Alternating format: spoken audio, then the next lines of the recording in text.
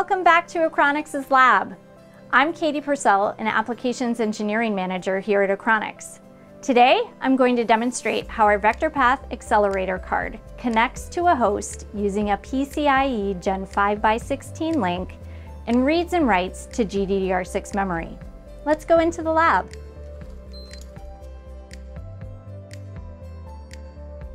PCIe Gen5 doubles the data rates over previous Gen 4 based systems and supports 32 gigatransfers per second. We now see more systems supporting PCIe Gen5 deployed commercially, and our Speedster7t FPGA is one of the only FPGAs available and shipping today that has the ability to support up to PCIe Gen5 x16. The PCIe Gen5 demo I'm showing requires no RTL code to connect between the PCIe interface and GDDR6 memory. The innovative two-dimensional network-on-chip, or 2D NoC, in the Speedster7t FPGA can directly connect the PCIe and memory interfaces without routing signals through the FPGA fabric. This is easily configured using the GUI interface in the Achronix tool suite. Here is a block diagram of this demonstration.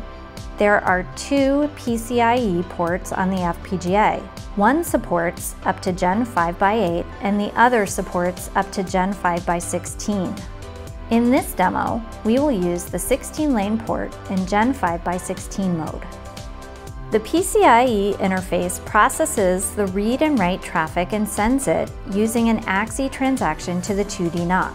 The 2D NoC then routes the traffic to the GDDR6 controller targeted by the host driver. The targeted GDDR6 controller completes the memory read or write command issued by the host driver. Let's take a look at the system used for this demo. We have a host system that supports PCIe Gen5 x16. The VectorPath card is installed in the PCIe slot and is configured to support PCIe Gen5 x16 link speeds. We installed the PCIe driver that comes with the VectorPath card's SDK. Let's look at the utilization summary of this demo.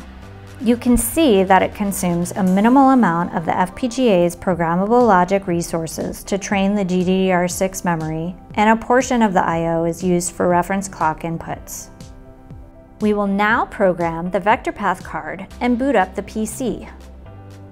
We will use the lspci command to show details of the PCIe link between the host PC and the VectorPath card.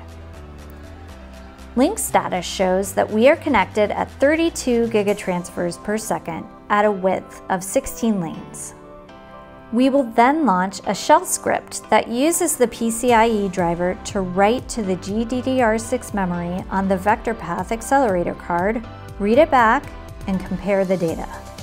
Now we have successfully demonstrated the PCIe Gen5 x16 interface on the Speedster7t FPGA and VectorPath Accelerator Card. If you would like to learn more about the Speedster7t FPGA and set up a meeting with a technical representative, please contact Achronix today. Thanks for watching!